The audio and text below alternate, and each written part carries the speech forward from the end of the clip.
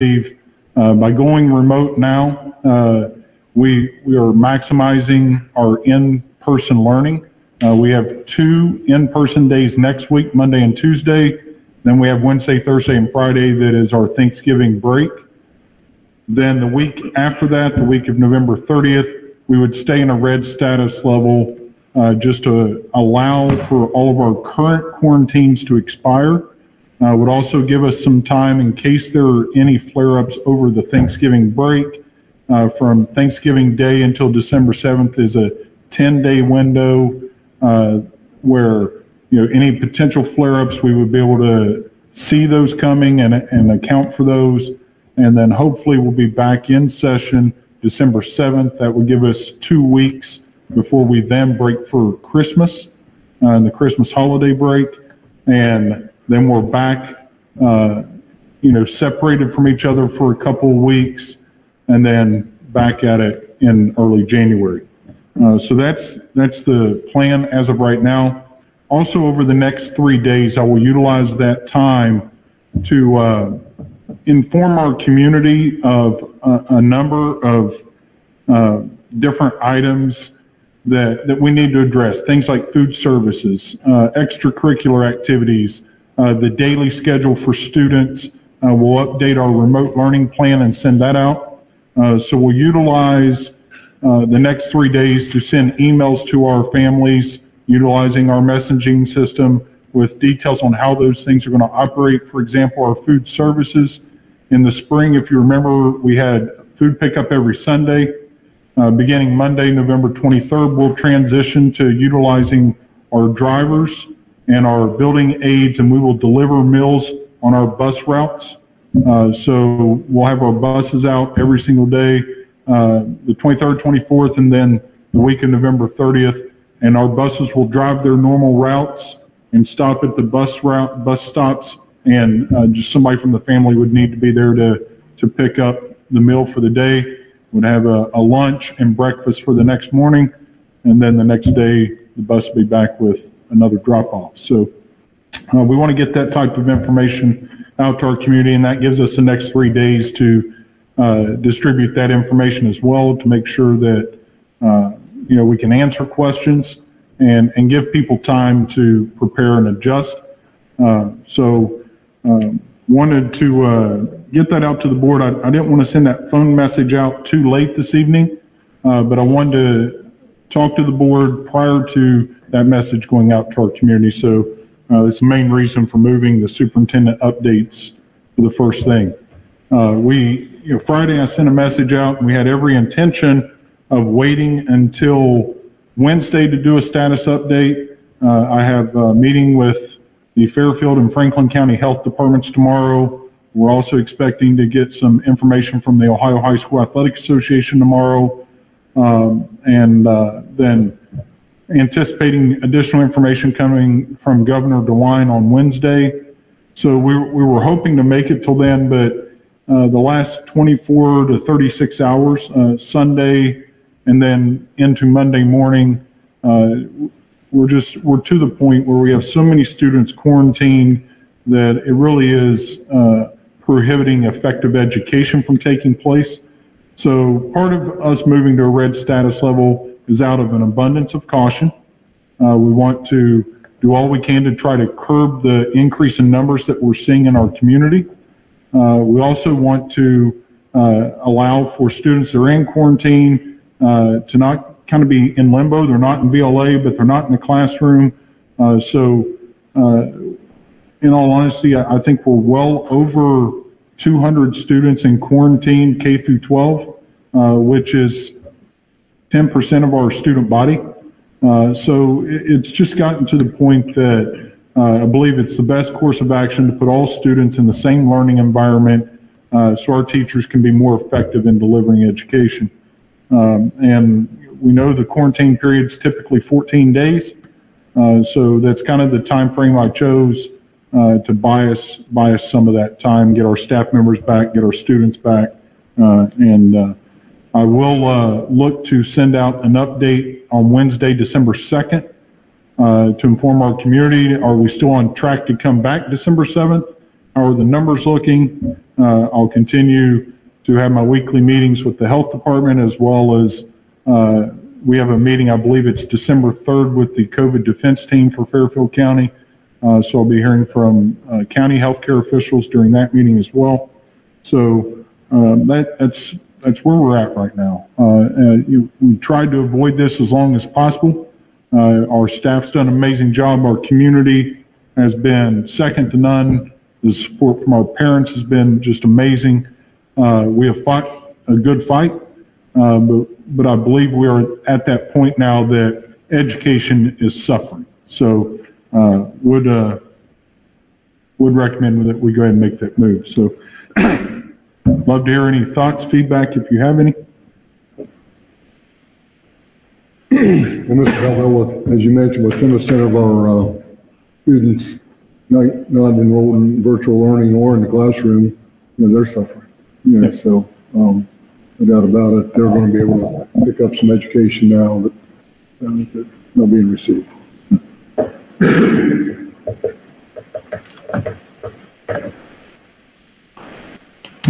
Any other thoughts? I think, like you said, we're at that point. Before we sold them Viking, it's probably going to come down to this, but a lot of the district definitely try to stay in session.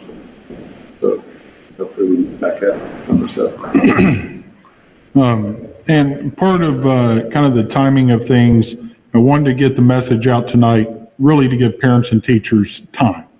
The second part of that is I don't want to make calls on things like extracurriculars, our sports, youth leagues, until we're able to gain more information tomorrow with those health department meetings. So we hear from the Ohio High School Athletic Association. Last week they put out a survey statewide trying to gauge whether or not OHSA should move to delay the start of winter sports until January, or start on time, or push back even further. So want to make sure I have as much information as possible before we make calls on all of the things to make decisions about, but one, to try to get this information out to families as soon as possible so people can start planning. That's really the reason for making the move this evening, and waiting till Friday is just to buy some time for people. Other updates, if don't have anything else, want to send just a huge thank you to our staff. Every member of our staff has been amazing. We've had a lot of quarantines within our staff, and there were no questions, no complaints. It was really put your head down, go to work, help cover for each other. People will reach out, what can I do to help? So want to thank our staff, our administrators as well, for going the extra mile. Every single person associated with this district has gone above and beyond the call of duty since last March, but really during the start of the school year here, to try to provide the best environment possible for health, safety, and education. So wanted to say thank you to our staff members. And on the school side of things, there are a few pieces of legislation that I expect to be introduced in the coming days. Senate Bill 358 and another proposed amendment to go on, I believe it's Senate Bill 89, that will deal with Ed Choice vouchers. If board members remember from the spring, Ed Choice vouchers were a hotly debated topic, and there's a strong push by Senate Republicans to address Ed Choice vouchers in the next week or two. They do not want to get to a break in their session. They'd like to address it during the lame duck session here. So we are watching that carefully. There are a couple of interesting proposals out there on how the state will address Ed Choice vouchers. Still collecting information. Some of that information just came out today. Senator Matt Huffman is intending to propose a a new plan on how to address school ed choice vouchers. So I will collect more information on that and send it out to board members as soon as possible, but just want to get it on your radar. There's also a new funding formula that has been presented. Last year, a lot of time was spent talking about the Cup-Patterson funding formula that ultimately died in legislation. A revised formula has been presented. Bob Cupp is now moved up to speaker, and he's not as associated with the bill, but it is a bipartisan bill that would address school funding. And there's a lot of support statewide for the funding formula. Next board meeting, I do plan to bring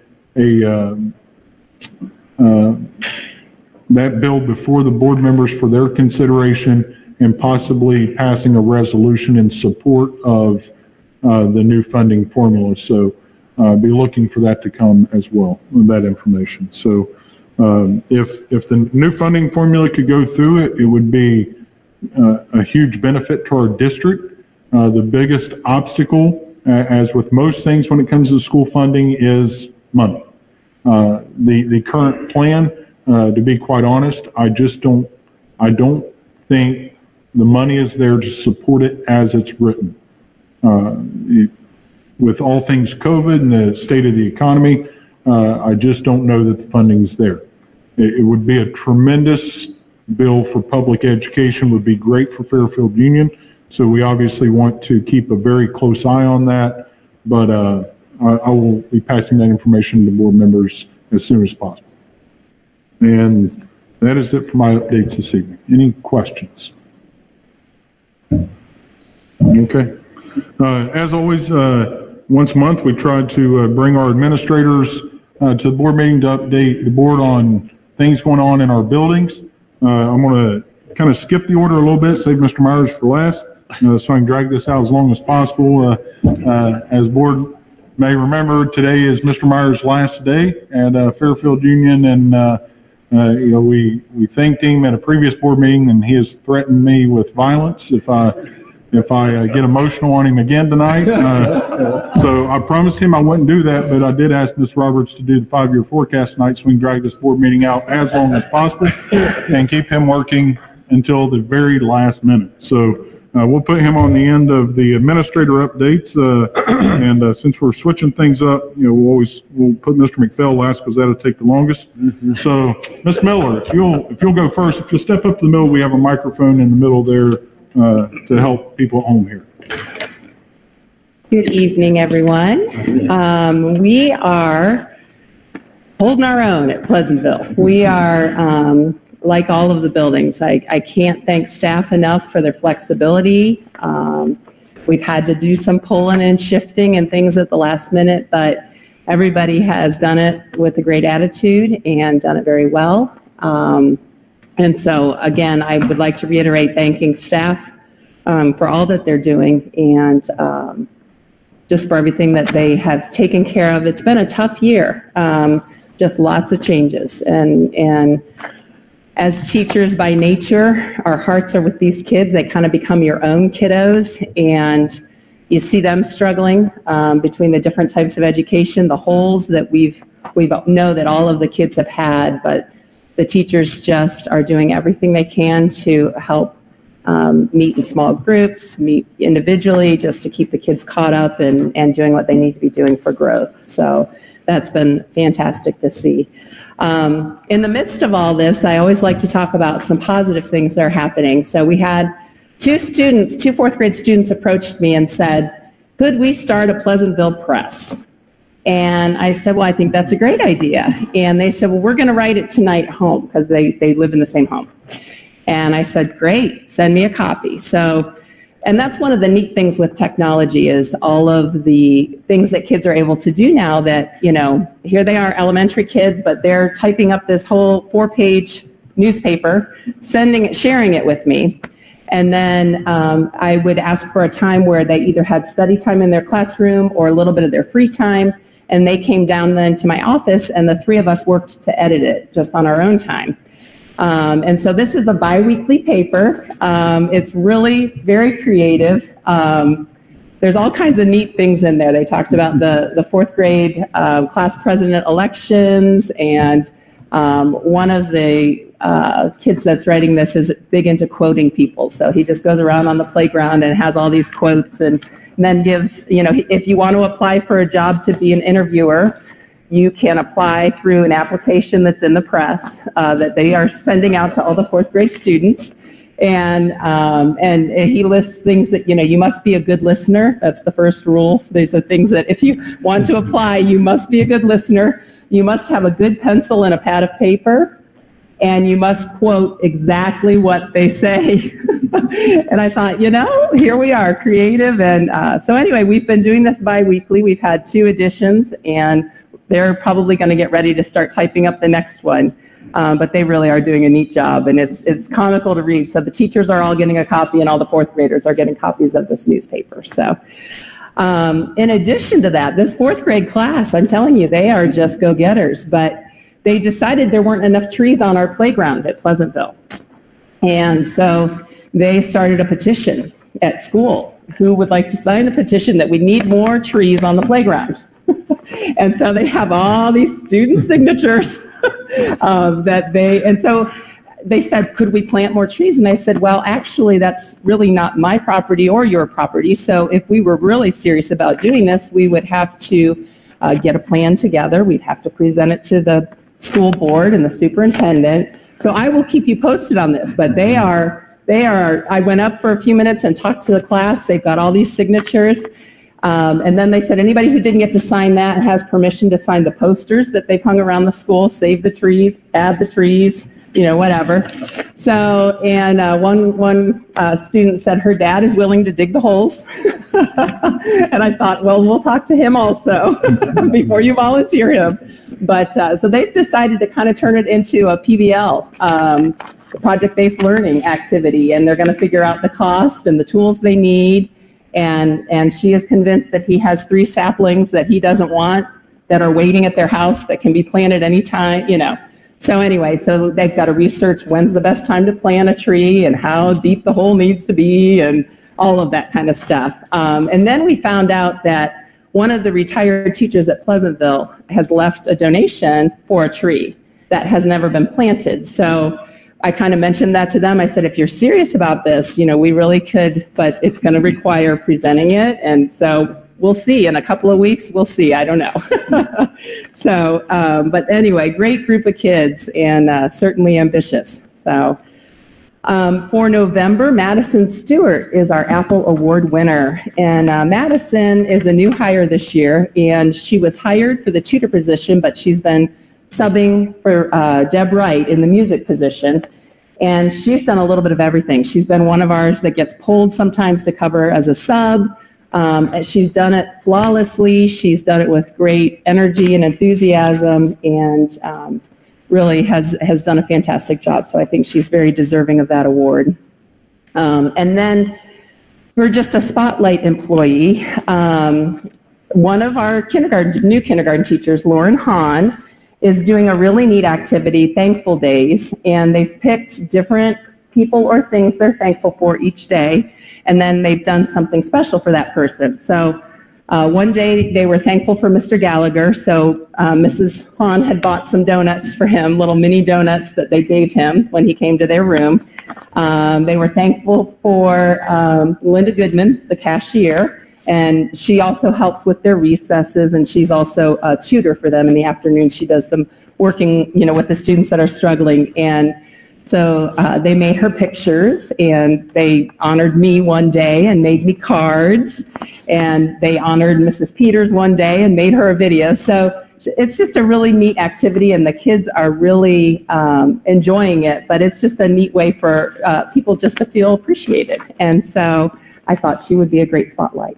So that's about all I have for today. Our numbers, I was looking a little bit for attendance and things, and as following suit with the research, we aren't having as many cases of positive cases popping up with the younger kids, but we have kids that have been exposed that have to be quarantined. So we are getting, our absences are growing as well, probably equal to what's happening in the rest of the district. Today, in fact, we hit the 10% mark of absenteeism from our schools. So we're definitely seeing the hit, even though as of right now, we don't know of any at the younger years that have been tested positive for it. So any questions or? Uplifting report. Okay, thank you.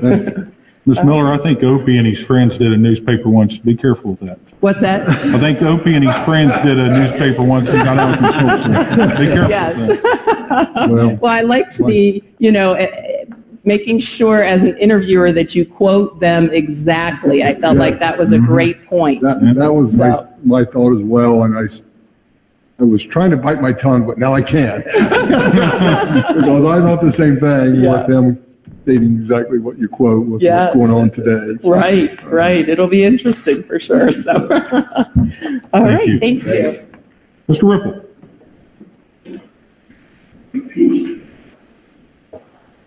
Taller.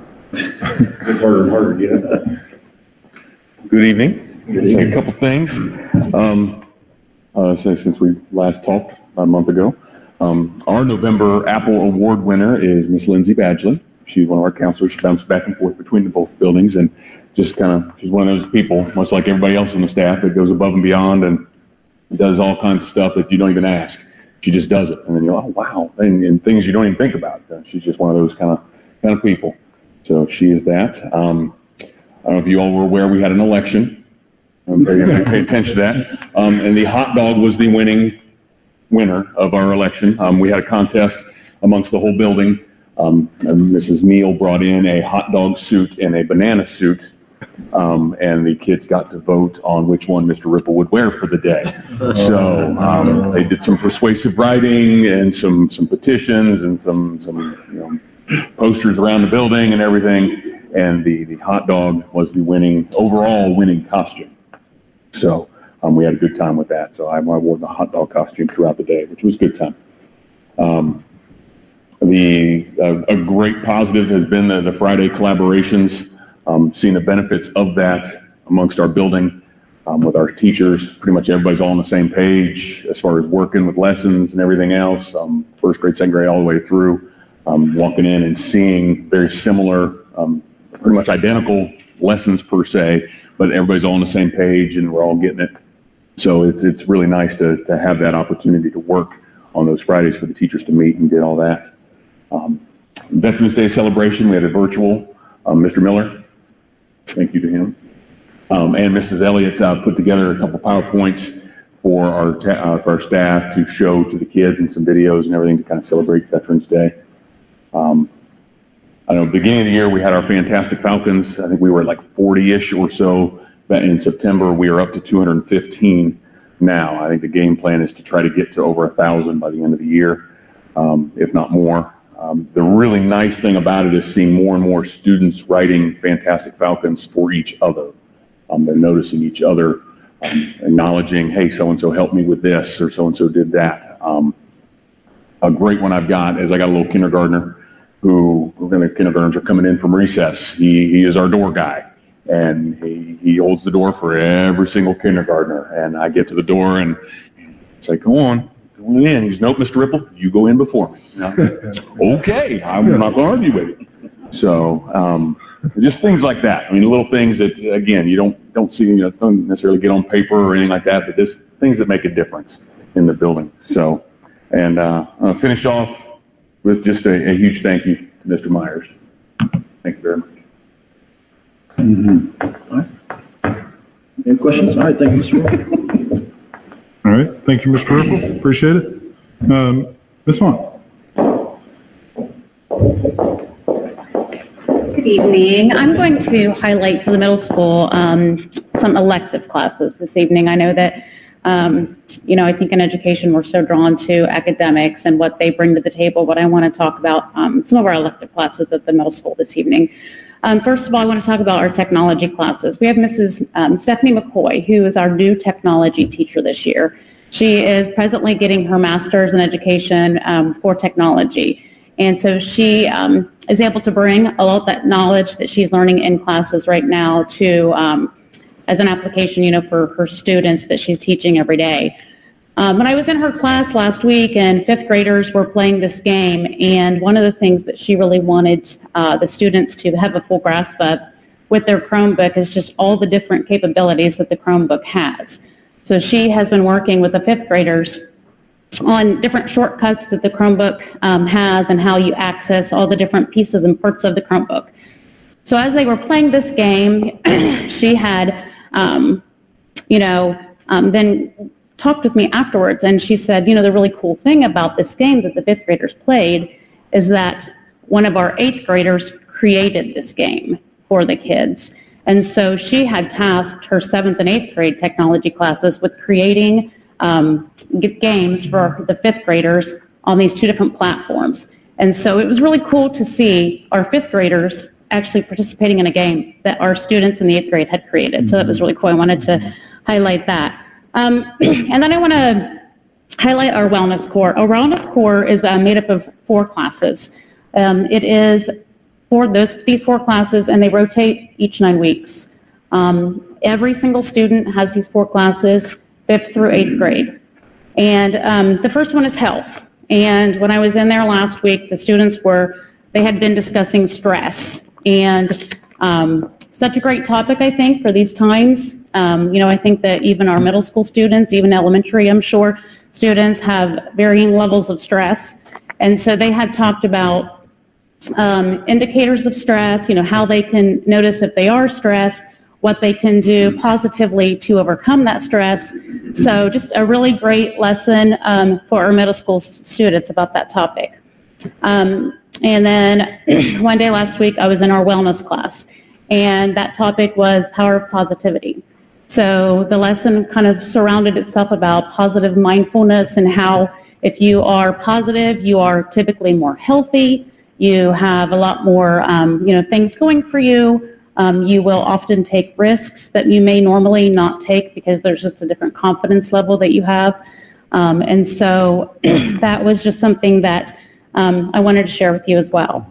Art, of course, is an outlet for many students. They can go in. We have pottery wheels where they, get to manipulate the clay and make pots. And we have canvas painting and so forth. So that is another, outlet for our students. And then finally, when I was in a phys ed class with Mr. Boucher, he was having they had a unit on badminton. So they were having their badminton tournament. And so it was really neat to see one of our students who was pretty athletic, and he was playing against another student who wasn't, just as athletic. He actually crawled under the net and was demonstrating for the other student different ways that he could serve the little birdie. And so I just thought it was really neat to see that. I think these classes are teaching our kids to be great citizens, to show great character. And I don't know of another middle school that has these opportunities for the kids like they do at Fairfield Union. So I'm so happy that our students get to have these opportunities. One thing I want to talk about is our Falcon Brunch that we had this last week. Mr. Ripple and I actually had Falcon Brunches last year. However, we weren't able to invite parents, but we were able to go ahead and have that opportunity for our students this past week. And we had several students, almost 100, I believe, in our cafeteria where we had donuts and certificates and just celebrated them and their good character that they bring to the school. I also wanted to mention our Horace Mann Apple Award, and it was rightfully given to our custodians, Mr. McCarty, Mr. Guzman, and Mr. Roberts. They are so very well deserving. Our building has not been cleaner, and they just tirelessly work.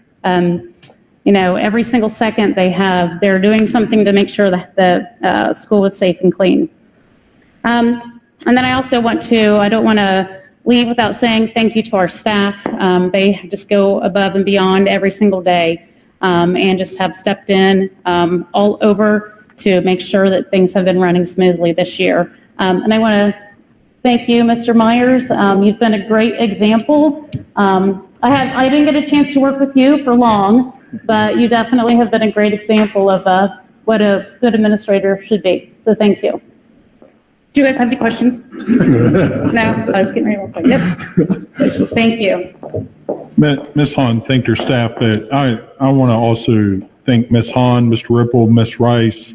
When we put those 4 core classes together, and our staff, as she mentioned, it was really a vision or a dream. Like, what if we could do something like this? And we sat and talked about it, and then she took the idea and ran with it and really helped craft it to what it is. So obviously the teacher's executing it flawlessly and it's working great, but kudos to Mrs. Hahn and Mr. Ripple last year, Ms. Rice this year for overseeing that and really helping that program excel. So thank you for that.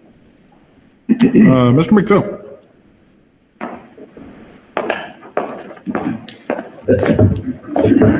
I have just a few things this evening. I'm going to go get a cup of coffee. I'll be back. No. We've spent so much time talking about and dealing with the challenges of COVID that it's very easy sometimes to kind of lose sight of the fact that we do have students in this building, our seniors in particular, who are looking to a graduation come May. And so we haven't lost sight of that. We do, we've mentioned at various board meetings before that we do track each of our high school students' progress toward graduation. And I mention that only because we're entering into a testing window here now.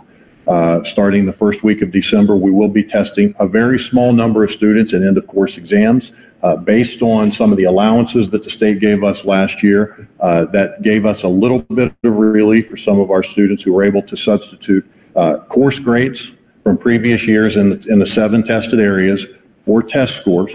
So we felt like that was a very fair, appropriate thing. We appreciated the state doing that, but we do have December 1st through the 9th in 7 different core tested areas. We'll test a total of 17 students who are still working to fulfill their requirements toward graduation. And of course, they receive remediation in the areas that they're going to be tested in, but I did want to point out to you that we are entering into that window. Secondly, in our CTE courses, in our elective courses, our concentrators. A concentrator is a student that's enrolled in their 3rd year in any particular area, whether that's agricultural education or business or family consumer science. If they're in their 3rd year, then they do take a web exam in the courses that they're enrolled in those CTE courses. And we'll be testing in 4 different semester courses. That would be Business Foundations, Culinary Fundamentals, Career College Readiness, and Child Development. We have 136 total students that will be testing in those 4 areas. And again, those are the semester courses. And then we'll do the same thing again with our 2nd semester courses. And of course, we have some year-long CTE courses that we've discussed previously as well. So there'll be a 2nd round of web exam testing in the spring. What I really wanted to talk to you about this evening was what really is a source of great pride, and I think really kind of a cornerstone of our community and certainly our school system, and that's the relationships, the cooperation, and the outreach that our school systems have, our buildings have with the various community resources. We've got a lot of coaches, advisors, and teachers who are doing great work outside of Fairfield Union High School to go out and work with people in our community. We get feedback all the time about how many of our students are doing those types of things, how they behave when they do it, how they represent themselves, their families in this community. And I think that's just a reflection of the families that we have working with us, the teachers and coaches that we have working with the students while they're here, and then the students themselves to buy into that and understand what our traditions are about. You just go back to last February.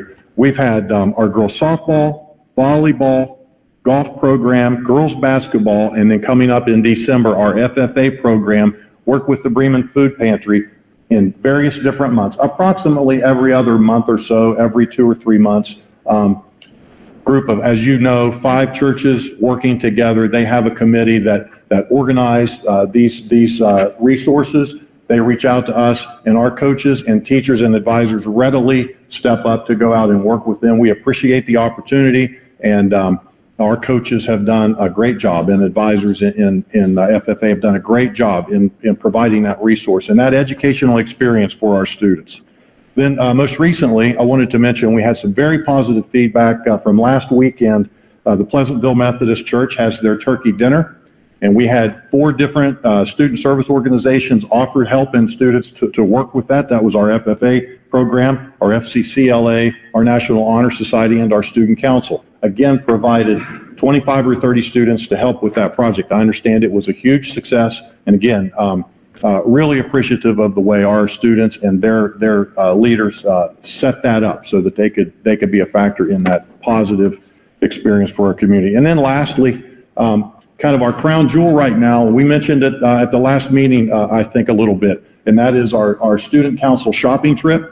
This is a biggie, and it has presented many challenges this year given the circumstances and the uncertainties that we have with COVID and what our situation is going to be in terms of where we're at in our educational process, what level we're on.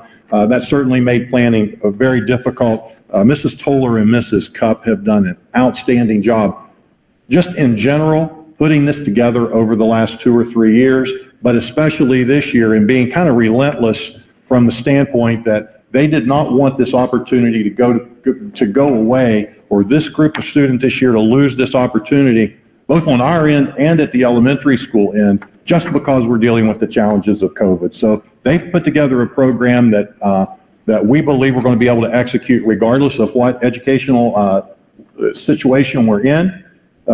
But each of the students will receive a $150 gift card.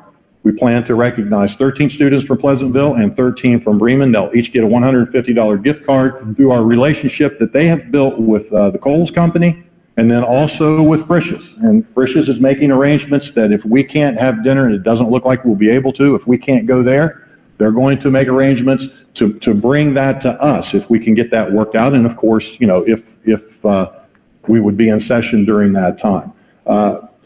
First week of December, so given our new transition, we get to go back to school on December 7th. That first week that we're back, we'll have people out into those 2 elementary buildings. They'll be taking orders like individually. The elementary students will come down, we'll do that virtually. The advisors will be there. They're going to type the orders in online. They'll submit that to the store. The store will organize it, so we'll pick it up. Each of the students will have their full allotment of money. If they come up a little short, let's say that they only spend 130 of the 150, they'll get a gift card to kind of, their parents can then take them back and kind of spend the rest of their allotted money. None of that would be possible without, typically in previous years, we've done fundraising to go out and raise the money to be able to fund this. This year, we were really blown away by the generosity of Elevated Integrity Construction Services, LLC. They stepped up on their own. We're so appreciative and donated $3,900 to the cause. Why? Because they didn't want to see the opportunity go away because we were in a crisis as a community in the school system. So we are so thankful for the generosity of that company and stepping up for our students. It is really humbling to watch the tenacity of those 2 ladies go at that project. We really feel strongly about it. It seems like it's catching on. I know the student council really feels strongly about it as well. They enjoy the process. It does look a little different this year. We won't be able to use all of our student council members as shopping buddies on the front end, but on the back end, if we're in session and we can have on the delivery day, we will take our entire student council group to the 2 schools to be a part of, you know, helping the students get their stuff, try it on, and have their lunch. So again, just a few examples of the many, many, many things that our staff members, coaches, and advisors are doing all the time to work with the community. And then lastly, I wanted to mention, you know, we talk about COVID-19. Here at the high school, the past 2.5, 3 weeks or so, we have had a tough go with you know, some tough luck with COVID-19 in terms of having to do our social distancing. Not that we've had a lot of positive cases, it's just that we've had a lot of teams and students impacted and staff members impacted by the quarantine process. That process is brutal, and Mrs. Carol Osborne and Mrs. Brenda George and our entire office staff, both the guidance office and the high school office, have stepped up big time to be able to handle those situations. Whenever you're contacting families, and sometimes 20, 25 families in a morning, and you're passing along that kind of news, that's not what people want to hear on a school day morning. And so you can imagine those conversations sometimes are very difficult, and I just can't say enough how much we appreciate the professionalism and dedication that Mrs. Osborne and our office staff have shown in handling that. Lastly, I'd just like 3 quick congratulations. Our Marching Falcons had their first ever Marching Falcons in concert in the stadium, and it was fantastic. They did a very nice job adapting to that and making the best of a tough situation. Obviously, they would have rather, and we would have all rather been able to been in the auditorium, but thought they did a really good job kind of capping off their season in the stadium with Marching Falcons in concert. I'd also like to congratulate publicly Madison Iman. You saw on the signboard when you pulled in, and we all know now that Madison has finished her high school running career in cross country. She was a 3-time All-Ohio runner. She finished 4th in the state as an individual this year. Just an outstanding high school cross country career out of Madison. So I wanted to congratulate her. And then lastly, I'd like to send well wishes to Mr. Myers. I don't know whether it's a good thing or a bad thing, but the reason I'm in this district right now is whenever Mr. Myers transitioned from the junior high to Rushville Middle School, that was my opportunity to become a part of your team. And so, Mike, I want to wish you well in your retirement. I mean, clearly goes without saying your leadership and dedication to this community speaks for itself. But congratulations and enjoy. You've earned it. Any questions for Mr. McPhail?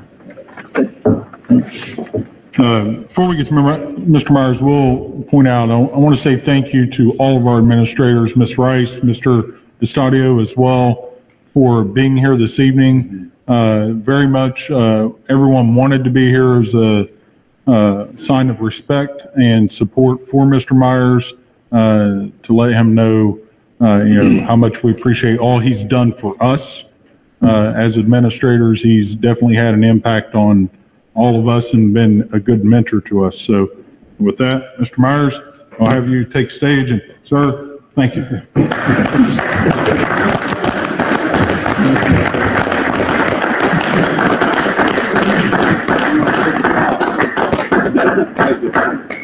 I just have a few quick things. First of all, I wanted to go back to something. We had the 3rd grade testing that took place there in October, and I wanted to go back to our VLA students because we have 24 VLA students that were in 3rd grade that when we took the state test.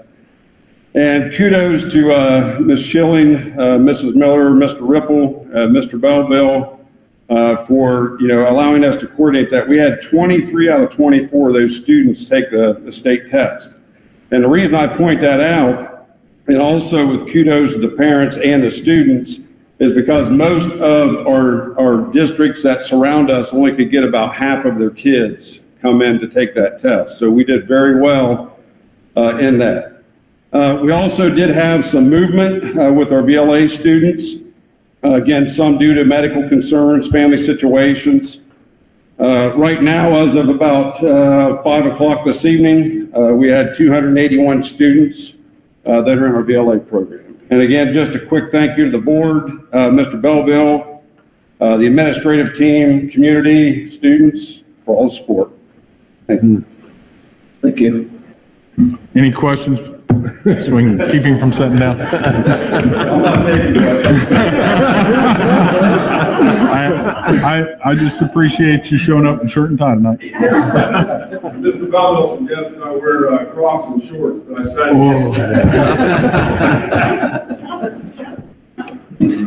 All right.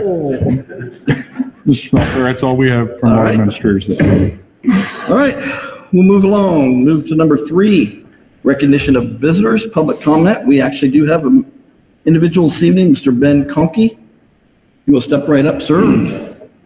We just ask you to keep around 3 minutes. Oh, yeah? Yep. Well, I just moved here from Sheridan Local Schools. Okay. My daughter's been quarantined now for 14 days. She's falling behind in school. Why is it we can't get an online program to where she's with the class and up to time? The class starts at 7:20. Instead of waiting until noon for work, why couldn't they be logged into Zoom or whatever and participate in class so they don't fall behind?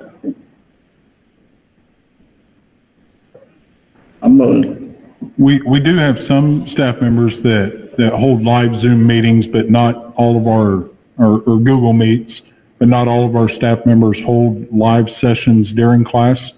I mean, wouldn't that help keep some of the kids that could stay at home to lower the populations in the schools? We can't force teachers to put a live feed in their classroom. We did have some issues in the spring with some live feeds of people getting in the background or interrupting the class, and it did create some issues for us with the live stream. So like I said, we do have some staff members doing it, but we cannot force everyone to put a live camera in the classroom. It wouldn't be a live camera, it'd just be your computer wherever you're teaching the class off already. Just the lectures, you know, so that way they can get on with their work and not have to do the Google search. The teacher done taught the lesson. And our teachers are taping lessons and posting them to the Google Classroom.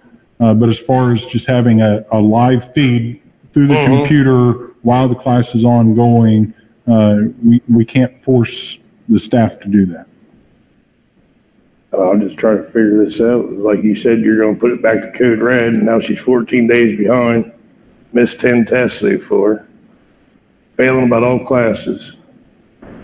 And your daughter's at the high school? Yeah. I don't understand why she would be missing tests. Because they won't give the test over line or let her take them at home. Mr. McPhail? I'll have to look at it. I talked to Bo Brandon, and he said, I will not allow students to take tests at home. Well, we'll address Mr. McPhail, Mr. DeStadio. You guys and Todd over this situation already. And I did refer you to Mr. McPhail, and I hadn't heard anything since, so I assume that I didn't hear back from him. My daughter hadn't even got a bunch of emails or phone calls yet either. He thought he'd have all the answers Friday. We'll get with the teacher tomorrow morning, make sure work. I'm just trying to get it figured out. Sure. If you're going back in quarantine, I mean, it's just given days now. Well, obviously education has to continue, and if it's not working the way it should, we'll address that immediately. I will get in touch with the teacher tomorrow, as well as the administrators, and figure out why we don't have work going home in a timely manner. I mean, I think we've got a communication breakdown. Those teachers have had multiple contact with your daughters. Well, I can show you the emails also. Because she had to send an email out Friday because she hadn't heard nothing besides from 3 teachers.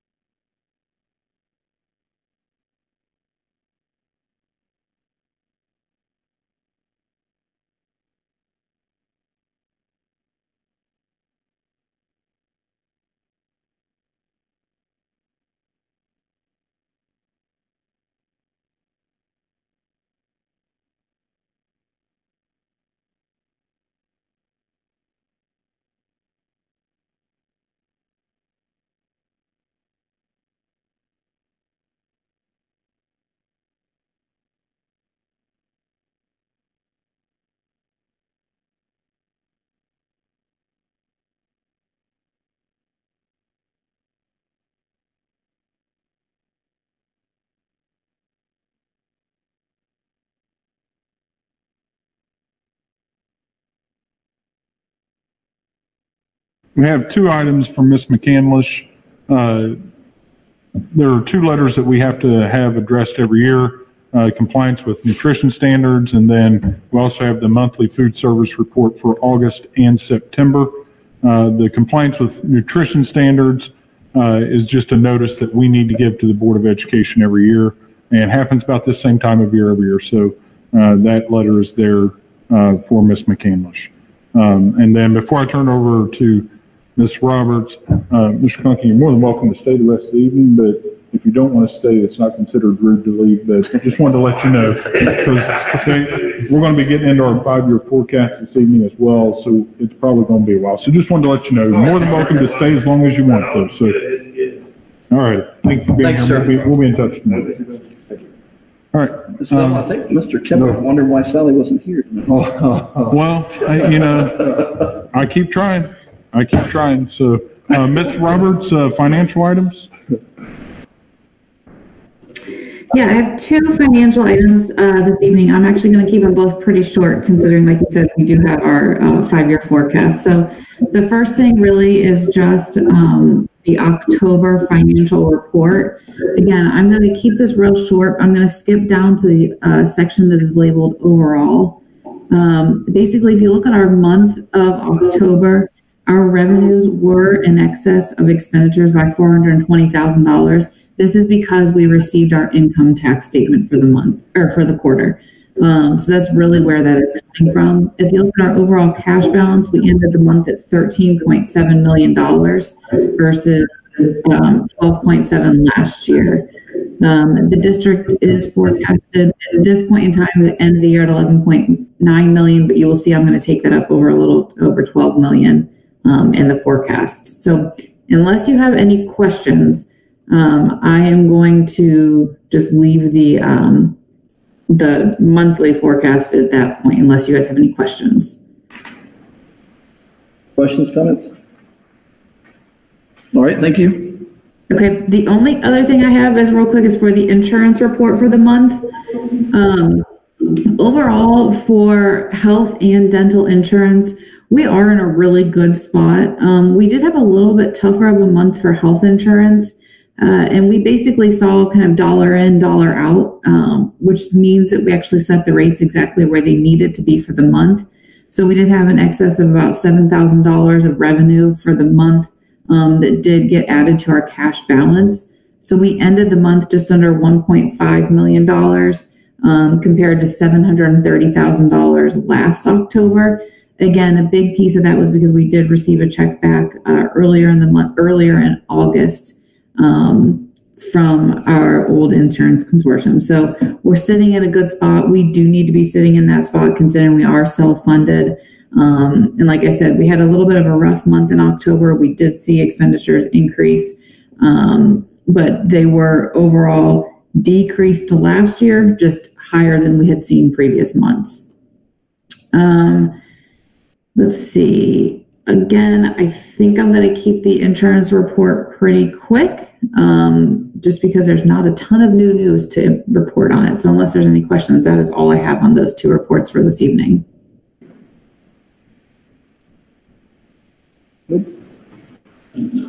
Okay. Thank you. All right.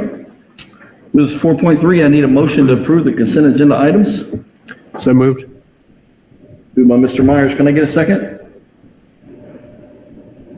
Second by Mr. Hoffman. Mrs. Roberts? Mr. Myers. Yes. Mr. Hoffman. Yes. Mr. Kimmer. Yes. Mr. Smeltzer. Yes. Mr. Bope. Yes. Motion passes. That moves us to number 5, new business section 5.1.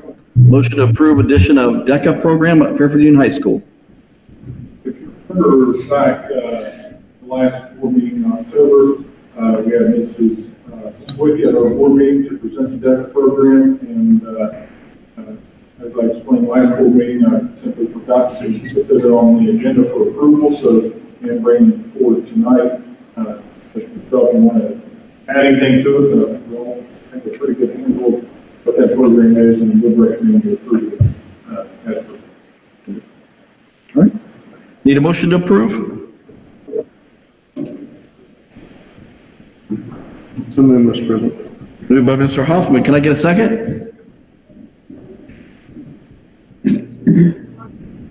I'll second that. Mrs. Roberts?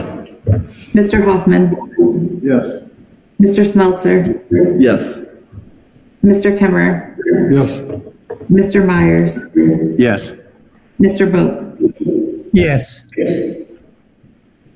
Motion passes. That moves to 5.2, motion to approve the transfer of Deanna Throckmorton from high school secretary to administrative secretary for educational services effective November 17th.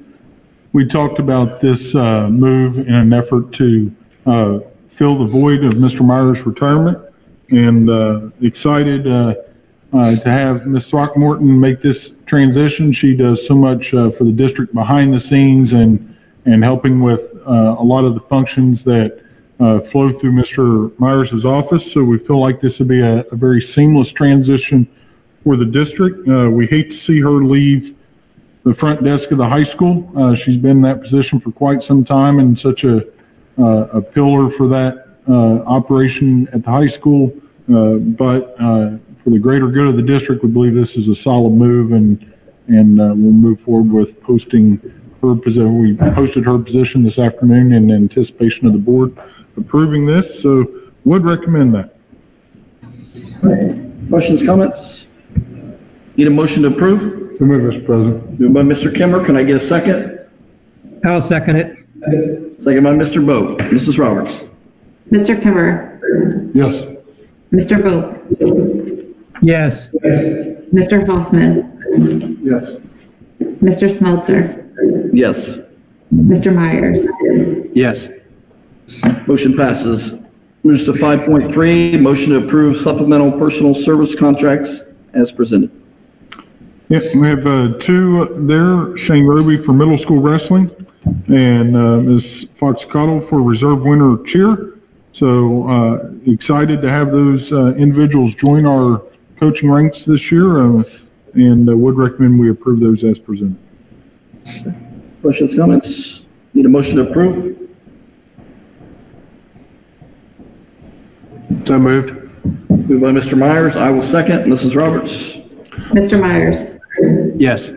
Mr. Smeltzer, Yes. Mr. Boat, Yes. Mr. Hoffman, Yes. Mr. Kimmerer. Yes. Motion passes. Moves to 5.4, motion to approve supplemental contracts as presented. I would like to recommend the board, Governor DeWine required each school district to have a COVID coordinator that would be in charge of coordinating with health departments and handling quarantines and tracking data for the district. Ms. Osborne, our school nurse, readily stepped up and volunteered for that position. She viewed it as her responsibility as a school nurse to, she cares deeply for this district and these kids and treats every single one of them like they're her own children. And she just, she felt like that was her responsibility. And she has fought me over making this recommendation. She very much views, like I said, she views that as her job to take care of our kids. However, the COVID coordinator position has become quite the responsibility. And she is spending just an incredible amount of time every single day, 7 days a week, and tabulating this mountain of information, keeping track of it, and calling parents. And they always talk about, don't shoot the messenger. I mean, at the worst possible time, she is the person that is on the front line making that call, and catches a lot of emotions from people, good, bad, and otherwise, and she handles it with grace. She spends a lot of time with parents talking through the situation, making sure they understand, answering questions, has just done an incredible job. So with this being a required position that Governor DeWine has placed on us, and the fact that we can use some of our CARES funding to help facilitate having a COVID coordinator, I would recommend we give Ms. Osborne a supplemental contract for the administrative duties that she is required to perform as the COVID coordinator. I'd be happy to answer any questions you might have about it. Questions, comments? Need a motion to approve? So moved, Mr. President. Moved by Mr. Boat. Can I get a second? I'll second that. Second by Mr. Hoffman. Mrs. Roberts? Mr. Boat, Yes. Mr. Hoffman, Yes. Mr. Kimmer, Yes. Mr. Smeltzer, Yes. Mr. Myers. Yes. Motion passes. Moves to 5.5. Motion to approve a memorandum of understanding with the Fairfield Union Education Association. Mr. Bell. I'd like to thank Mr. Denny, the executive board of the association, and our teaching staff for working with us to try to help shape what things will look like in a red status level. We want to make sure we have clear expectations for our students and families. We'll share this information out with our families over the course of the next 3 days. Just a more rigid structure to how the day should flow, specific hours of when students should be engaged in doing work, hours in the evenings when our teachers will be available to parents who, if a parent's working all day and then can't help their child till the evening and has some questions and needs some help and backup, when our teachers will be available to them in the evening. So really appreciate our teachers helping construct a schedule to give to our families so they know exactly when and where the expectations are and where their help's coming from as we go down this path over the next couple of weeks. So I would recommend that we approve that memorandum of understanding on kind of educational practices during a red status on this. Any questions, comments on the MOU? Need a motion to approve? So moved, Mr. President. Moved by Mr. Kimmer. Can I get a second? I'll second. Second by Mr. Myers. Mrs. Roberts? Mr. Kimmer, Yes. Mr. Myers, Yes. Mr. Hoffman. Sorry, I didn't hear, Mr. Hoffman, I'm sorry, I didn't hear you. Yes. Okay, thank you. Mr. Smeltzer, Yes. Mr. Boat. Yes. Motion passes. Moves to 5.6, a motion to approve food service department vendors as presented. Excuse me. Another reason to go on Ms. McCandlish for not being here to explain this stuff, but every year we need to bring vendors to the board for approval for serving our food services department. So 4 vendors listed there: Gordon Food Service, Cisco Cincinnati, Alfred Nichols Bakery, and United Dairy, and they provide supplies to our kitchen staffs. Okay. Need a motion to approve? Moved by Mr. Hoffman. I will second. Mrs. Roberts? Mr. Hoffman, Yes. Mr. Smeltzer, Yes. Mr. Boat, Yes. Mr. Kimmer, Yes. Mr. Myers. Yes. Motion passes. Moves to 5.7, motion to approve November 5-year forecast and notes. Okay, so I have attached the 5-year forecast for everybody to view. This forecast is, the presentation piece of this is 24 pages long. I will tell you, we're not going to go through all 24 pages. I'm going to really focus on 3 pages and I'll walk you through those. So the first page I want you to look at is page number 3. This is just the overall high-level forecast summary. And if you look at kind of at the very middle of the page, this is really just a high-level forecast for fiscal year 2021. We began our year at $11.4 million. In this forecast, I'm forecasting that we'll have revenue of $24.2 million with expenditures of almost 23.7. That would give us a revenue surplus of $576,000 for the year, ending the year at $12,022,000. Next, what I'm going to do is walk you through the revenue, and then I will walk you through the expenditure piece of this. So for the revenue, what I'm going to do next is walk you all the way back to page 22. I'll give you a quick second to get there. And I'm going to walk through some of the high-level line items for this. The details of these are all in the pages between 3 and 22. There's a lot of details. There's a lot of graphs. The graphs will tell percentage changes from year over year. I'm going to walk through some of those high-level percentages and really focus on the areas that have made a difference to the district. Obviously, that being said, with COVID in place, we have about half of the year done as far as income taxes, as far as property taxes, and also state funding. So we've seen a good portion of where our funding is coming from, and I feel pretty good about where we're projecting the rest of the year to sit. This is pretty similar to the forecast that I presented in May. We are seeing a slight increase in some of the revenue. It is being offset by getting some additional expenditures out there. So overall, not drastically different, but I am projecting our year to come in about $150,000 higher than I was projecting the forecast in May. So that being said, overall, if I look at total revenue, our revenue is up $309,000 to last year. I am projecting our revenue to sit at $24,241,000. That is up 1.3% to last year. Over the past 5 years, we averaged an increase of 3%. So you can see that basically that 1.3 is lower than the past 5 years. However, with everything going on, I just felt like it was not, we didn't have any indicators telling us that we would sit at that average. So I did take that down to about a 1% increase, almost in line with revenue from last year. Things have shifted around slightly, but at a high level, we're up $300,000 to last year. The items that are really driving that, the first being property tax. So we've talked about it several times in my monthly updates. We saw a 21% increase in property taxes in 2020.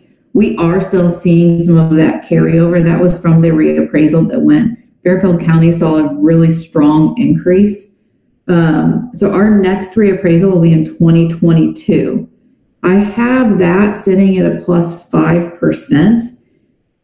We are getting some indications that could actually be higher. The home values right now in the county and with home sales, homes are selling very, very quickly. We are seeing home values continuing to increase, which is why we're seeing an increase in property tax values, even above and beyond that 21%. So the next reappraisal I have at plus 5, we could see a slight increase from that. However, at the same time, we just don't know what these next years could bring. So while we're seeing some carryover from that original increase, I am holding our next reappraisal at up 5%. So I'll keep a close eye on it, but overall, that's where one of our indicators is coming in. The next is income tax. You can see that I am taking income tax to $5.1 million. Last year, we were at about $505,244,000. That is down 2%. So far this year, we have been down about 5.4%. And looking at all the indicators and working with some other people in the area, most districts actually did recover the majority of the decrease that they saw in the first quarter income tax decrease. They did recover that in the second. We did not. However, we do think that we will see some of that come back in our next 2 quarters. If we were to keep a 5% decrease and hold where we've seen the first 2 quarters come in, that would be $260,000 below last year versus the $117 I'm seeing right now. So it could be about an additional $140,000 of revenue that could come off of this if we were to hold that 5% trend. So we do have, about $140,000 of unknown that I am putting into revenue, but we could see that sway a little bit over the next 2 quarters. The next piece of this is state funding. I am holding this flat to 2020. And if you remember at the very end of last fiscal year, the last few months, everybody saw a cut in state funding. We were cut $338,000. What I am doing for this year is I'm holding our year flat at about $9.2 million from the state. So while I'm not seeing it decrease anymore, I am also not going to increase it at this point. Next year, so fiscal year 22, what I'm doing is I'm increasing it 3% and then holding it flat year after year from there. So basically, until we really know, I know Mr. Belleville mentioned what the new funding plan and what the new calculation will give us. There's still a lot of unknowns. So until we see some more indicators of that, I am holding this pretty much flat, and I'm not drastically increasing or decreasing. So again, flat for 2021, up 3% for 2022, and then flat from 2022 after that. So we're hovering right around $9.2 million each year. You'll see when we jump back up to 2022, we jump up to almost, or I should say a little over 9.4, and then we kind of hold right in that area through 2025. So for right now, no major indicators one way or the other.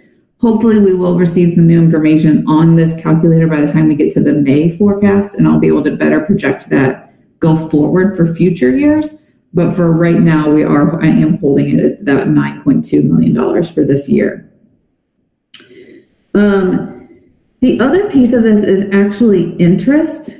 You can see I took this down about $150,000 for this year.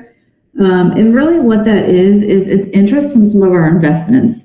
So earlier in the year, I moved some investments. We moved them around, and we're now working with Meter Investment and moved it out of STAR. We're really seeing interest rates out of STAR decline.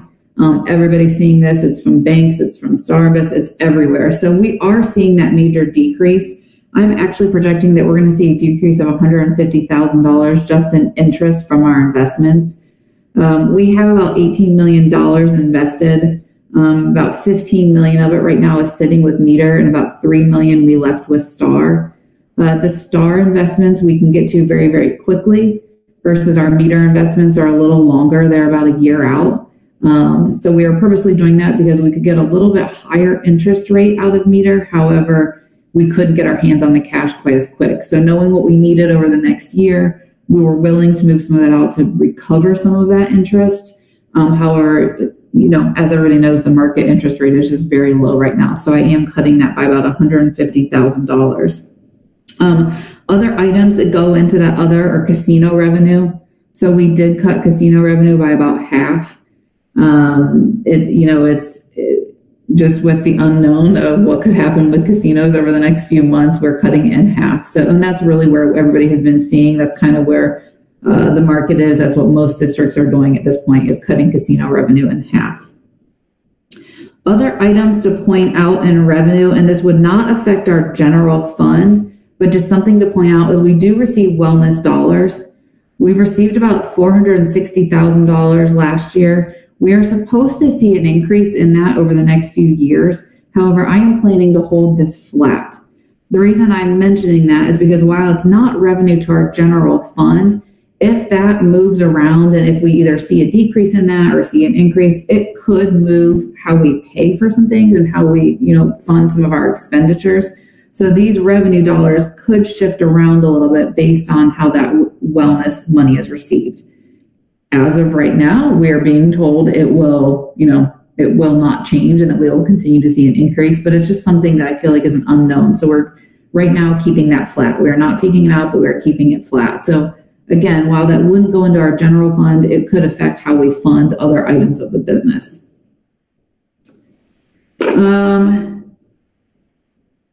Okay, that's the majority of our revenue piece of this.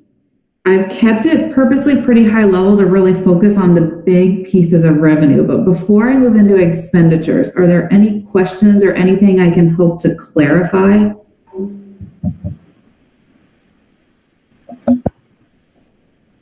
Okay. Seems good. Okay, so I'm going to move into expenditures. Just a reminder, I have expenditures this year forecasted at $23,665,000. That is compared to $23,145,000. So that is a $520,000 increase or a 2% increase. It is pretty average compared to our last 5 years. So while our total expenditures are increasing on average, you will see some shifts in the type of expenditures and how we are spending our funds. The first being salaries. I am projecting this year's salaries to come in at $10,861,000 compared to about $10,700,000 last year. As a reminder, in salaries over the last 3 years, we're at a 3% increase, 2% increase, and 2% increase. So we are going into negotiations this coming spring. This forecast has a 1.5% increase in salary in it. So keep that in mind that we're coming off of a 3.22, and these numbers reflect a 1.5 for the next 3 years. This also represents several added positions throughout the district in order to support where Mr. Belleville thinks that we will need some additional support. Obviously, coming off of a year of, extensive virtual learning and, just a different type of education, he's really focused, and we've really, been able to work together to figure out a way to fund some, different positions, some increased aids, some increased ISs. So over the next 5 years, we work together to really look at what he thinks the district needs. And I think we both feel pretty confident that and happy that we were able to get those in. So if I look over the next 5 years and really look this year in 2021, we're salaries sit at about $10.8 million. By the time we get to 2025, it's just under $12 million at $11,991,000. So it is obviously a pretty significant increase in the salary piece of it. And keep in mind, this is including steps as well as the percentage increase, and then obviously any additional new salaries. The other nice thing I would say actually is with the new tools that we are using for our forecast, I've been able to really go in and detail out every single position that we have either added or retired or people who have left the district. So we've been able to really get a pretty more or less exact picture of where we think salaries will come in. And then I've also been able to trend out based on, people who retire, and then when we rehire. A lot of times when you're retiring, the great thing about our district is people who are retiring who have been with the district for many, many, many years. So as you rehire, you tend to rehire somebody at at a lower step or a lower salary. So what we've been able to do is really trend that out over the next 5 years and look at what impact that has on the district, in addition to the exact positions that we know have changed going into this year. So I feel really good about where salaries and personal services are sitting. So we will kind of see how this plays out, but it is a pretty significant increase by the time we get to 2025. It is one of the things, if you look at the details of the forecast, that is called out, that it is growing at a faster rate than it has in the past 5 years. So it's something that as we talk about controlling expenses and we talk about controlling the unknown, this is one piece. It makes up about 43% of our expenditures. So this is a huge piece that we really have to watch, really have to monitor, and ensure that we, are watching that trend, because even as of right now, it is trending higher. It's increasing at a quicker rate than it has in the past. Okay, if I jump down to line 3.02, employee benefits. Basically what you'll see here is that, as you know, going into this year, we moved away from our consortium and created a self-funded plan. We are seeing our benefit costs flat to last year. Keep in mind, this line item actually entails health benefits. It also includes all the retirement, workers' comp. It includes all of those items. So it's not just health insurance benefits. However, the insurance piece is the majority of this expenditure. So If you would actually compare this to the past, basically over the next 5 years, by moving away from the consortium, we are projecting to save $2 million over the next 5 years. So, and what that entails, it was flat for this year, and so far that's what we're seeing. So this year is coming in pretty much where we saw. It is an 8% increase in healthcare benefits go forward. I will tell you that industry trend right now is at 12%. So even working with our advisor, while we are projecting an 8% increase for the next few years, we are still sitting under industry standard. So I feel really good about it. We will obviously, continue to look at that, and we'll know a lot more once we get more of the year under our belt and when it comes, closer to spring. But we are feeling like an 8% increase going into the next few years is pretty accurate. But again, I'm feeling really good that we were able to projecting to save $2 million over 5 years. That money will just go back to, back to our fund. And really the way we're able to do that is, just having a huge partner in United Healthcare, and then also, with Delta Dental and VSP, we're really able to use their network and really look at that and really be able to save costs, save expenditures, and then we'll continually reevaluate, obviously year after year, but feeling good about where benefits is sitting. The next piece is purchase services. So this is anything that we are spending money on that isn't a supply. It's something like attorney expenses or maintenance expenses. It's not the actual supplies, but it's paying for somebody to come do work. This is also where we pay the ESC. So it's utility expenses. These are all those types of service expenses. Over the last 5 years, we have seen a 4.8% increase. I am projecting a 1.4% increase over the next 5 years. So this is obviously a decrease in trend. However, there are a few things that are going into that. First and foremost, which is the biggest saving of expenditures, is the energy project that the district went through in 2018. We know that we're projecting to save several $1 million by doing that.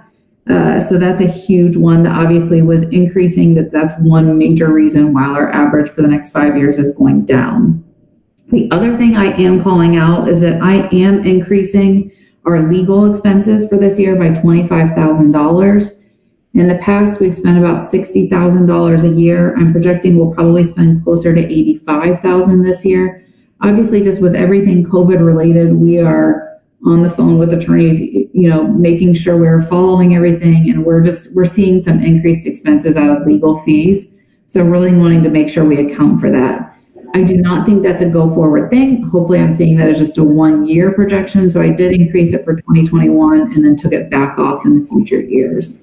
But it is something to call out that we obviously are aware of. Courtney? Yes.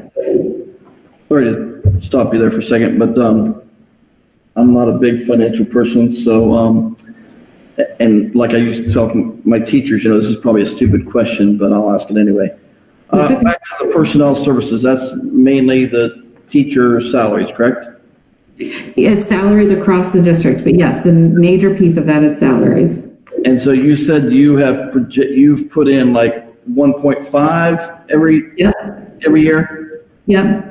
Now we're coming off, you said like a 3.22, correct? Correct. So I guess I don't understand finances. So why, if we're coming off a 3.22, why would you only project 1.5, Well, so, you want to go ahead, Courtney, or? Yeah. So we've looked at it several different ways. And keep in mind, this is a 1.5, but it's also a step in the salary. So the other thing is looking at the industry and looking where other districts are going so far. There's a lot of people going into negotiations this spring. It's up for negotiation. However, there are pieces of it that as we look at where the district finances are sitting, if we were to increase that to a 2% increase, that would cost the district for an additional $400,000. So as we are looking at where we believe we need to come in, And in order to efficiently make sure that we're managing expenses, this is one of the areas that, with it being, 43% of our expenses, it's one of the areas that is such a huge expense to the district that it's where we felt like we needed to come in at this point. We have looked at it other ways, but knowing, kind of having so many unknowns at this point of what COVID could mean, how long it could last. We have a levy coming up next year, a renewal levy. There are several pieces of it that there's so many unknowns that in order to keep us, good in a good place financially, I really felt like this was the best move for at this point for this forecast in this point in the year. You point out, we did a 3, 2, and 2. We gave the association a step back that had been frozen years previously. This year we had 0% increase on the insurance. So, we've tried to do everything we can to, support staff and those type of things. So, you project out and you look at our 5-year forecast in years 4 and 5, it's projected deficit spending. In year 3, it's basically break even at 52,000. Yeah. So, if you go above, just as, for us, we're saying that at 1.5, 1.5, 1.5, these are what the numbers are. If that increases to 2, 2, and 2, you're into deficit spending in year 2 of the 5-year forecast. So, I will say presenting the 5-year forecast this way is different than probably just about 99% of school districts in Ohio, because up front, Ms. Roberts has said, listen, we're not going to sit here and say no raise for teachers or bus drivers or aides or it's unreasonable to say that. So here is where I think we can afford, this is what we feel like we can afford and not be into deficit spending. So, it's kind of like showing your hand a little bit before negotiations and just trying to be very upfront, open and honest. And, it's a 1.5, but we feel like with insurance rates staying down, that supplements that 1.5. So, just really trying to establish transparency going into negotiations to make those easier. We've worked really hard over the past 5 years, myself, Mr. Denny, the association, the board. We've worked really hard to have a good relationship and not trying to hide anything. It is what it is. These are the numbers, and this is what we think we can afford. So. Okay. All right. Thank you. Yeah, no, and I think that's exactly right. And I think that to Mr. Belleville's point, I think that's one piece is that knowing had we have stayed with the insurance consortium, we more than likely would be seeing a 16 to 18% increase year after year in our insurance costs. So not only were we able to keep flat this year, only projecting to go up 8% next year, we would have seen a 16% increase this year and then an additional 16 to 18% year after year after that. So in a sense, that's a savings right there that is not taken from, as a deduction from employees. So to Mr. Belleville's point, it is something, showing our cards a little bit up front, but really looking at where the bottom line is coming in over the next 5 years and knowing that we have some critical decision points within the district in order to not deficit spend, to prolong that as far as we can. I think the district has done a great job so far this year. I've really put pressure on to only spend where we need to spend. And I think the district has done a great job and spent on things that are very meaningful. And I think that has really helped. And you'll actually see some of that as I talk through the rest of some of these expenditures. But yes, I would agree. It's something obviously we're very, very aware of. And obviously we want to be cautious of it and want to, understand what that means to everybody.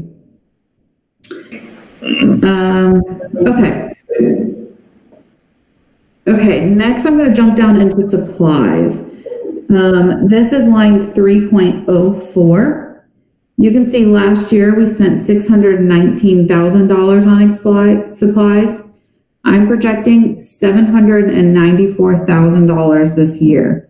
That's a 28% increase. There's two major things that went into that, and we've talked about it. We basically moved our Chromebook expenditure from PI into general fund. That's a $100,000 purchase each year. The main reason for doing that is originally when Chromebooks were purchased, they were considered, they were a lot more expensive per Chromebook. They had a longer life, we were wanting to get a longer life cycle out of them. We now know we are spending $100,000 every year on Chromebooks. And just based on, the bulk quantities that we're getting, we are able to purchase those out of general fund at this point. So we did move that over to general fund. The other piece of this is that we had a $75,000 purchase in curriculum for this year. It was a piece of the, the $225,000, $75,000 hit this year. The other piece of this is if you look at each year go forward, I've actually projected $100,000 in curriculum per year for new curriculum purchases. The purpose of that is to really get on a rotation so that we are spending on average $100,000 in curriculum on something new. This is above and beyond just kind of the day in and day out, services that we are already using. This is a new curriculum purchase. My reason behind that is it's a lot easier to kind of weather a $100,000 purchase each year and get everything on our rotation versus not purchase anything and then 5 years from now have to spend $500,000 and take a $500,000 hit in 1 year. So this way it's kind of a double edge. We can get it on a rotation. It's easier from a financial standpoint, and then working with Mr. Belleville, it will really help so that there's a subject or a grouping of subjects or whatever it may be that each year they are getting some new curriculum purchases. So those two things between the Chromebooks and then the curriculum, that's why we're seeing our supply increase, our supply forecast increase drastically. At first glance, that's obviously a very big increase, and it is not within a 5-year average. However, we do feel that those two items would, be beneficial to the district and ensure that we're purchasing those out of general fund. The last piece of expenditures that we need to talk through this evening is in other. This is in transfers. So keep in mind, this entails two things. It's currently that we have to transfer the 0.75% of our 2% of income taxes. So that's basically equates to about 38% of the income tax settlement that we get in each quarter. We transfer that to our debt fund. We need to do one additional transfer this year out of general fund. We are projecting that we need to transfer $250,000 into food services. Really with, the hard work that the food services team has done. Unfortunately, we're just not seeing the revenue this year that we've seen in the past. And I will tell you, this is very common amongst districts at this point. Most people are not seeing nearly the revenue that they've seen in their past. So in order to continue, the food services that we need to get meals to the students, we do feel that we need to do a one-time transfer of about $250,000. The past few months, we have overspent about $40,000 per month compared to revenue that we're bringing in. At this point, we have enough cash in the food services fund to basically get us through the end of February into March. And then we will need to make a transfer. So I'm not going to transfer these funds yet, but I will, and we'll have to get it approved through a board meeting, but this is projecting a $250,000 transfer from general fund into food services. Ideally food services is something that is self-sustaining. However, that being said, nobody could have ever projected a pandemic that, we just are, it's a very different year for food services. So we are projecting a $250,000 transfer. Let's see, any questions in total expenditures? Okay. Overall, we've talked about, I've mentioned it, but just as a reminder, we started the year at just under $11.5 million. As of right now, I'm projecting the year to come in at $12,022,000. we are projecting a deficit spend by year 2024. You can see in years 2023, it is very close. We're within $52,000. So that's basically, a teeniest little swing of anything. And we could be deficit spending. Honestly, we could start deficit spending next year, really just depending on, a tiny little swing coming out of things. So it's a very close budget. I think we're in good standing. That being said, we need to really continue monitoring our expenses with a lot of unknowns. We don't know at this point exactly where state funding is going to land. We don't know what the new formula could be. We don't know, how long COVID is going to last. As I mentioned, we do have a levy that would come up. It is a PI levy. It expires at the end of this year. So, that's something that you really need to look at general fund, just to make sure that that's in a healthy balance, to really ensure we can afford all potential cases that could get thrown at us. But overall, we're feeling really good. I've said it several times, but I really appreciate when I look at the expenses that we have, incurred so far this year. I feel like the things that we're spending money on are things that the district really needs to move forward and to ensure that the students are, getting the education. We're looking at curriculum and really looking at those big purchases. So overall, feeling really good about where the district is sitting. Just still calling out, we have a lot of unknowns this year, as with, I would imagine, every treasurer presenting a forecast this evening is probably saying that same thing. So just kind of protecting what we can and working through what we can control, so that when things that we can't control are thrown at us, we're in a good place to weather those changes. Any questions overall? I know I took you back to the very back page. I just feel like there's a lot of detail in those middle pages. Obviously, if anybody reads through and has questions, I'm more than happy to answer. I also know that it's a lot of detail, so I really wanted to stick to the high level points to make sure that we, kind of big picture know what's going on within the district.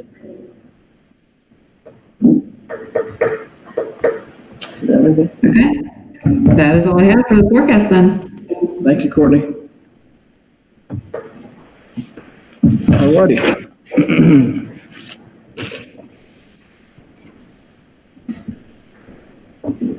I need a motion to approve the November 5-year forecast and notes. I'll move, Mr. President. Moved by Mr. Kimmer. Can I get a second? I'll second. Second by Mr. Myers. Mrs. Roberts. Mr. Kimmer. Yes. Mr. Myers. Yes. Mr. Boat. Yes. Mr. Hoffman. Yes. Mr. Smeltzer. Yes, motion passes. That moves us into number 6, 6.1. These are about the policy revisions that We have 4 policy revisions as presented from the Ohio School Board Association. It's first reading, so just putting them there for board members to see tonight. We'll have further discussion on those December 7th at our next board meeting. Okay, moves to 6.2. Courtney, did you have anything else? I really don't. The only thing I just kind of want to keep everybody aware of is that I've mentioned this several times, we are moving our financial system and purchase order system over to e-finance at the beginning of January. So just more as, keeping everybody aligned that we will have some major impacts. We're basically treating it like a year end. So we will have to close all purchase orders, get them out of an old system and into the new system at the beginning of January. So more of just kind of a, just an announcement that we could see a lot of changes within our, just kind of financial reports and how we're reporting on some things, and just really kind of keeping an eye on that. We're in a good shape. The team has done a great job, put in a lot of very long hours to get this up and running. So we're ready to be in that new system. So come January, we will, hopefully be up and running. That is really all I have. Okay. All right, thank you. That moves us into number 7, 7.1. Motion to adjourn to executive session in accordance with section 121.22 of the ORC to discuss a personnel matter in accordance with section 121.22 of the ORC, item G1. No action. No action will be taken. Need a motion to adjourn to executive session. Moved by Mr. Hoffman. I will second. Mrs. Roberts? Mr. Hoffman, Yes. Mr. Smeltzer, Yes. Mr. Bope, Yes. Mr. Kimmer, Yes. Mr. Myers. Yes. Motion's approved. We are in executive session at 8:44.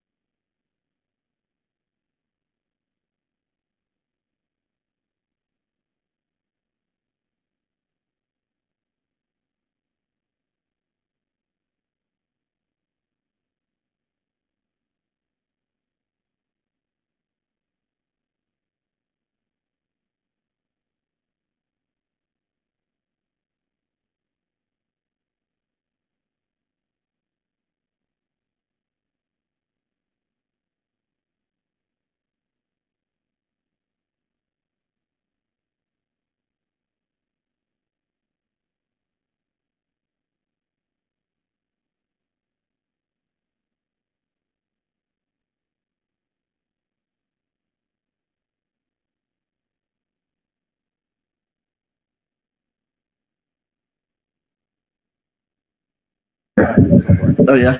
Yeah.